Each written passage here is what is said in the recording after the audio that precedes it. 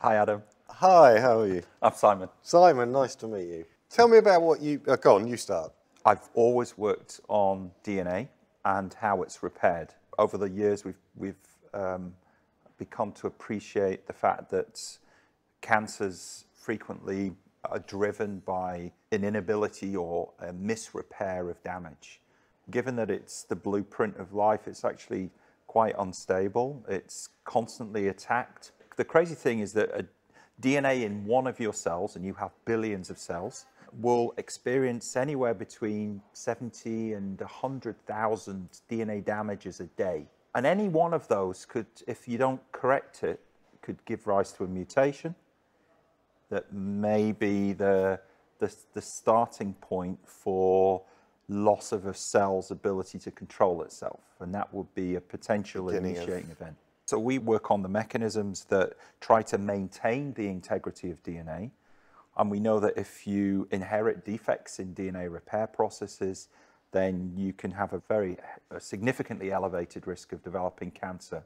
If you inherit a defect in a gene or a mutation in a particular gene, that might predispose you to having a tumor later on in life.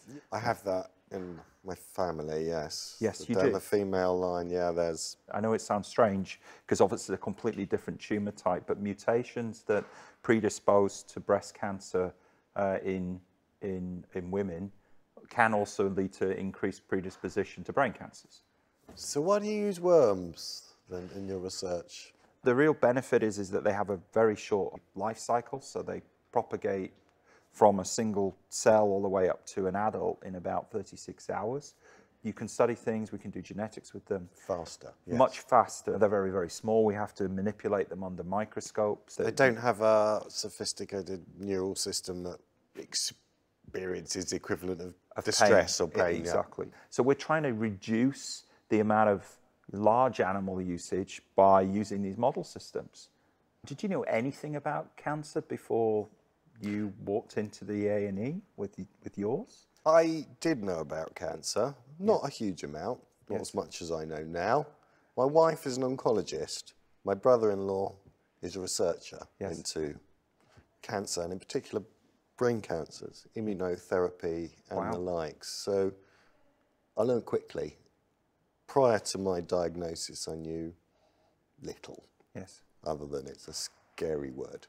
With your books, for example, what are you hoping to achieve? It was to earn money, but there was no plan. It fell out of my head and people laughed. And there's a lot of humor and, the way that you balance, what is a very difficult topic. Obviously, what you've been through and what other people who've been through, and anybody. I was given a death sentence. But you're here and it's fabulous, I'm still on death row, yes. Do you really believe that? I was given statistics. Yeah. I'm good at maths. I get statistics. I was told people with my diagnosis have about a 5% chance of making 2 or 3 years. Yes.